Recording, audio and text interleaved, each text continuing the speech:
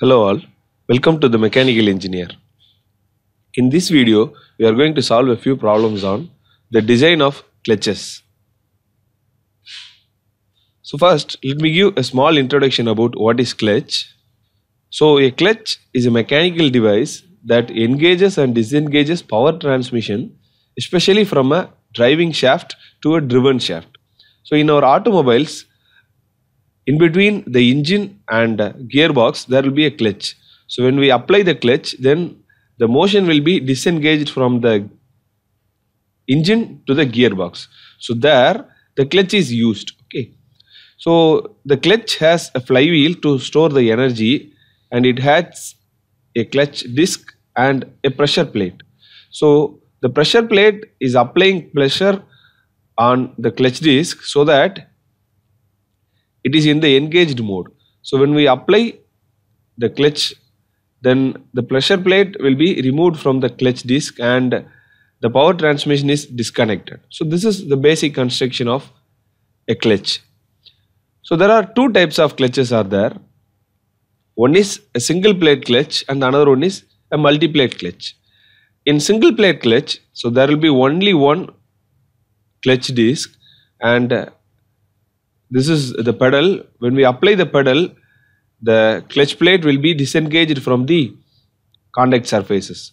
So when the pedal is in disengaged mode, then the clutch will be in contact and the power will be transmitted. Okay. So in case of multi-plate clutch, there will be a series of clutch disc and clutch plates.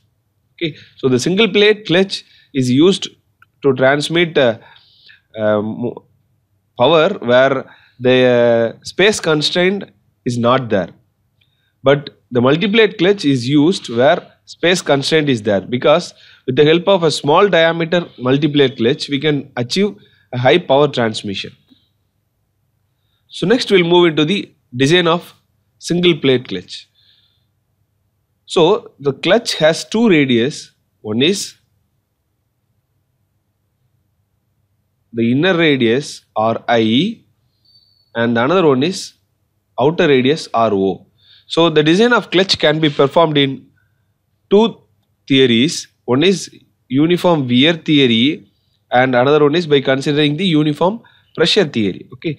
So in uniform wear theory, the torque transmitting capacity of the clutch can be calculated by using this equation. So that is T is equal to N into mu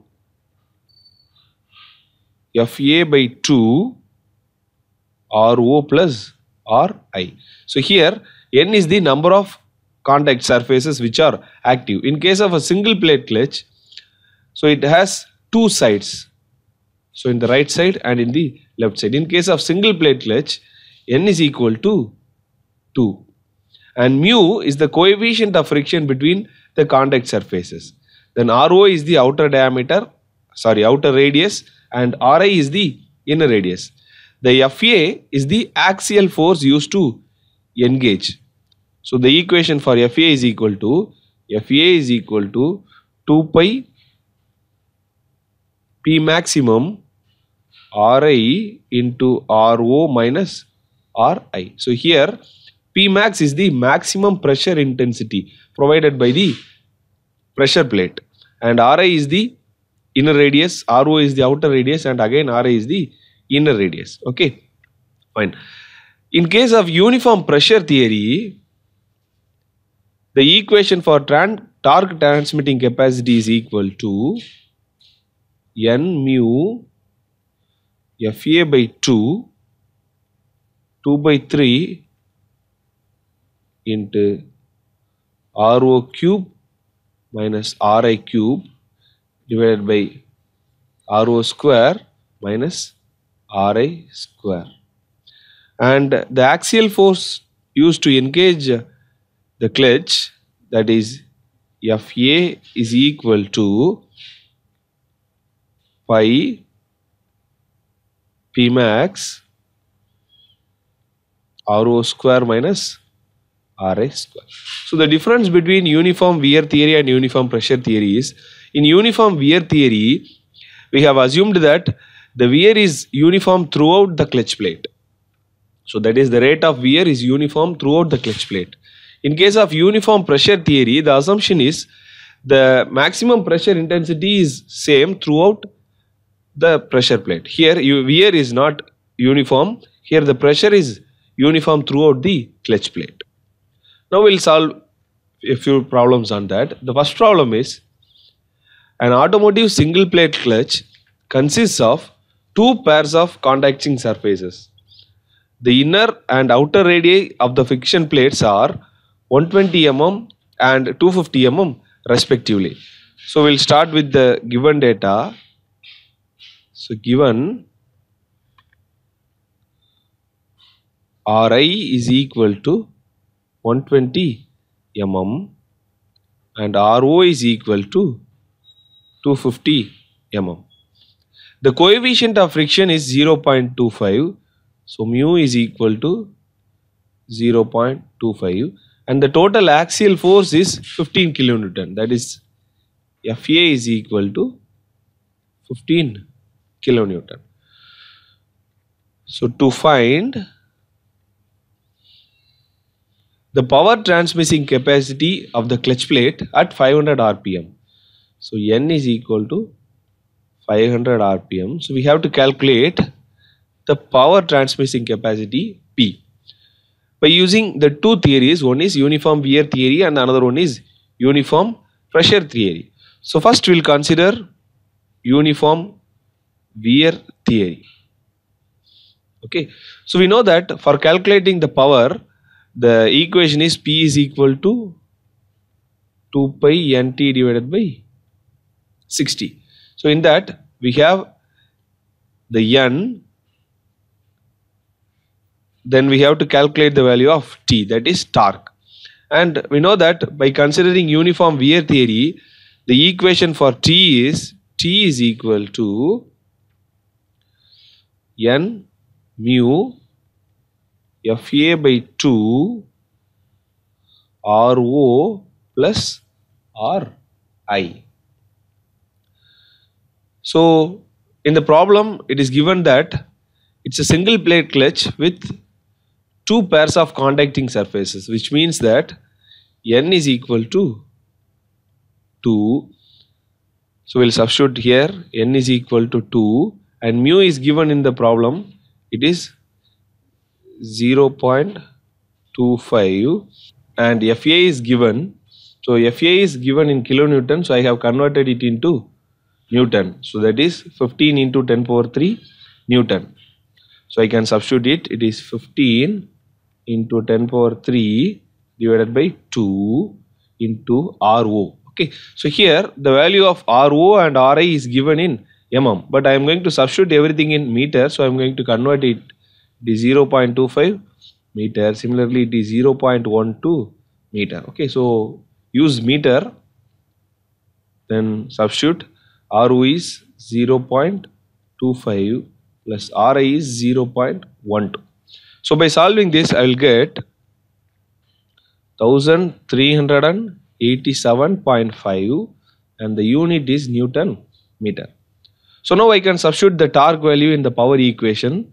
So P is equal to 2 into pi into N is given as 500 and the torque is 1387.5 divided by 60. And we know that when we substitute the torque in Newton meter, then we will get the power value in watt. So the answer is 72.65 into 10 power 3 watt. So next we will use the uniform pressure theory.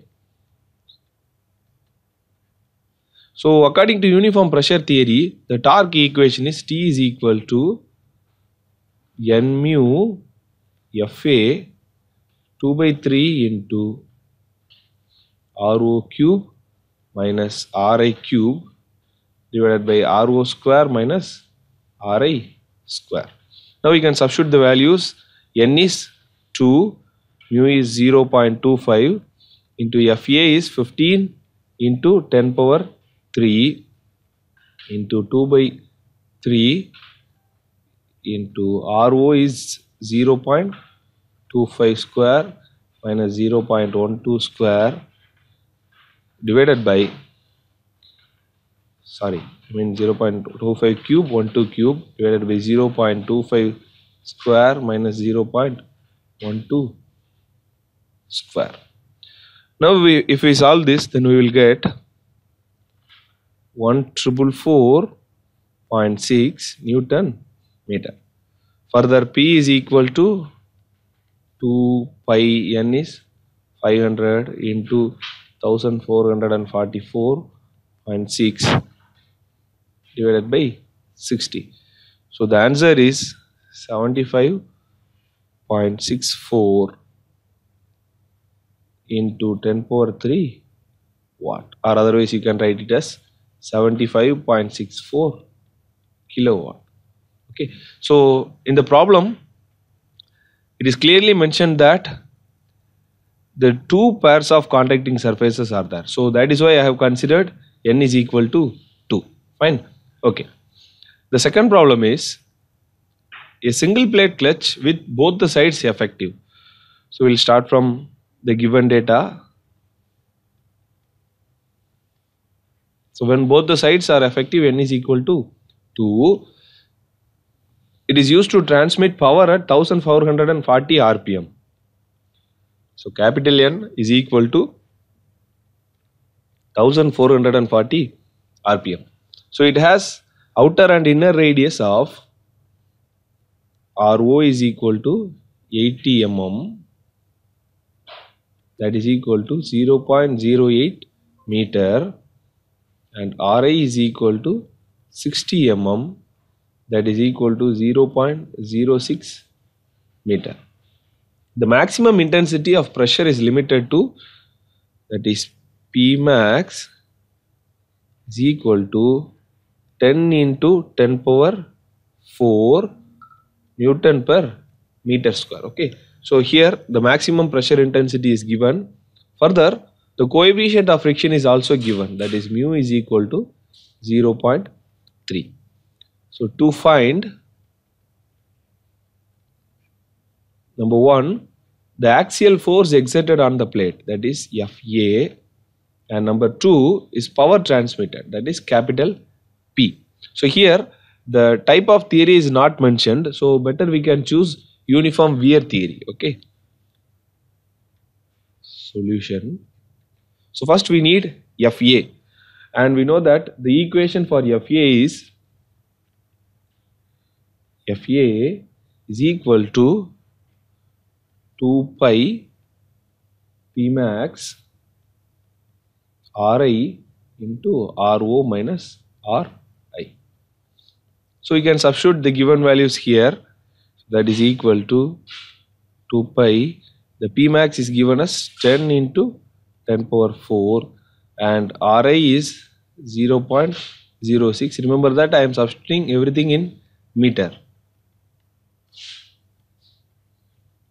So by solving this, I will get the Fa is equal to 754 Newton.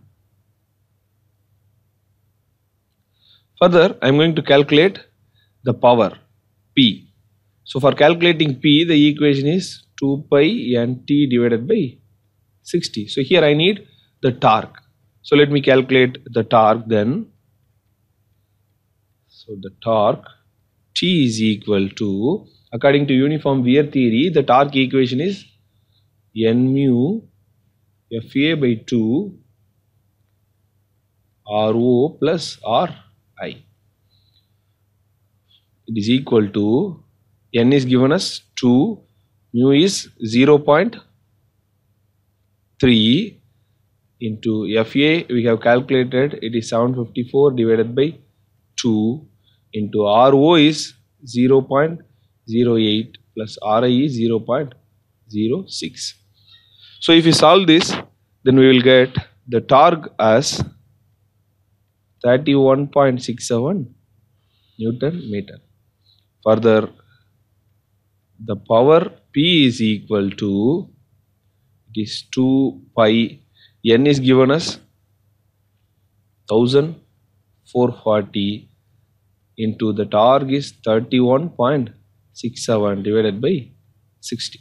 Then as we have substituted the torque in Newton meter, then we will get the power in watt. Okay, so the value is 4643 watts, or otherwise you can write it as 4.643 kilowatt.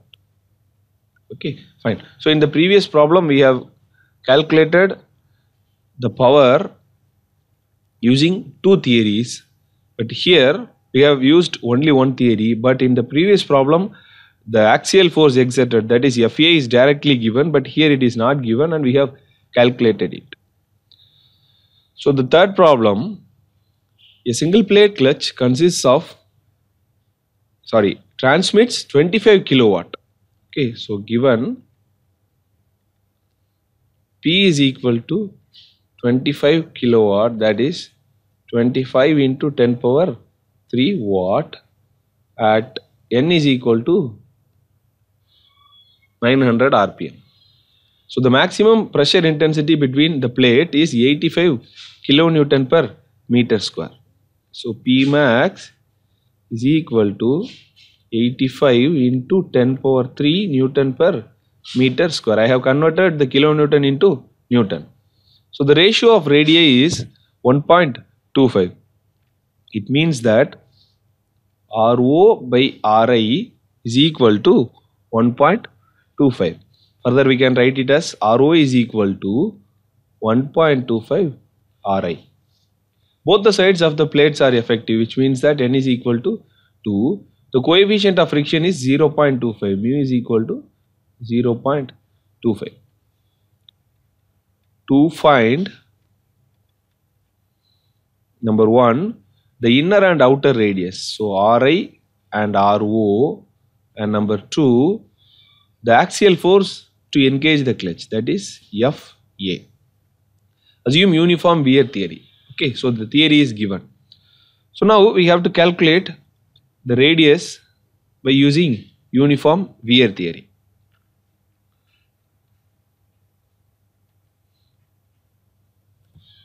So to calculate the radius, first from the power we have to calculate the torque, and from the torque only we can calculate the radius.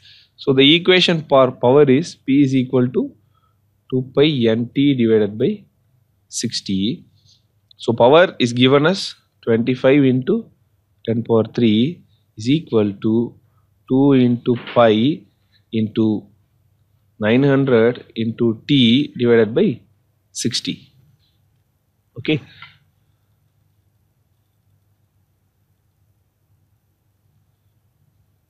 Fine.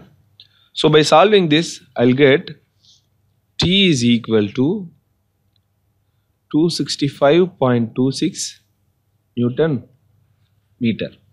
So now I have calculated the value of torque.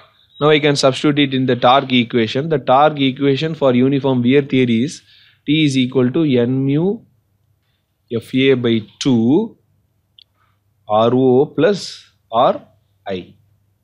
Okay. So before this, I have to calculate this Fa so that I can calculate the radius, because in this equation the torque is given, that is we have calculated, N is given, mu is given, Rho and Ri we have to calculate. Before that Fa we have to calculate. So Fa is equal to, we know that the equation for Fa is equal to 2 pi P max Ri Rho minus Ri. So here I am going to substitute the values. So it is 2 pi into P max is given in the problem, that is 85 into 10 power 3, and Ri Rho minus Ri.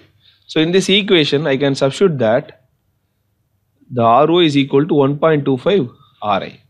So it is equal to 2 pi into 85 into 10 power 3 Ri. Instead of Rho I am going to write it as 1.25 Ri minus Ri.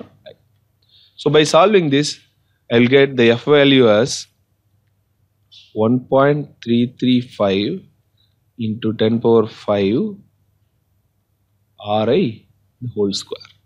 Now I can substitute this Fa in the torque equation.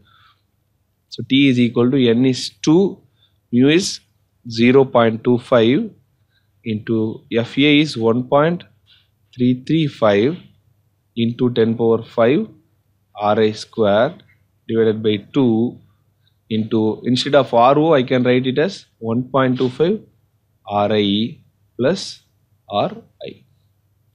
Okay. So in this equation the only unknown value is Ri. So by solving this I can calculate the value of Ri. So the calculated Ri value is, and before that we know the value for torque. Okay, so torque we have calculated earlier, we can substitute it. So it is 265.26. So torque is 256. Sorry, it is 265. It is 265.26. So that I can calculate the value of Ri. So the calculated Ri value is, Ri is equal to 0.15 meter. Now we can substitute the Ri value in the ratio, that is Ro is equal to 1.25 Ri. Okay. So I can substitute in this equation and I can calculate the value of Ro, that is Ro is equal to 0.19 meter. So I have calculated the value of Ri and Ro. Now the second subdivision is Fa. So we have the equation for Fa, that is Fa is equal to 1.335 into 10 power 5. So that is Fa is equal to 1.335 into 10 power 5 Ri square. So here I am going to substitute the value of Ri. It is 1.335 into 10 power 5. Instead of Ri, I can substitute as 0.15 square. Okay. So I will get the Fa value as 3096.57 Newton. Okay, so this is the final Fa value. So the difference between the previous problem and this problem is, in the previous problem the Fa is given, Ro is given and Ri is given. We have calculated the power. But in this problem the power is given and we have calculated the Ri and Fa. That's all. Thank you.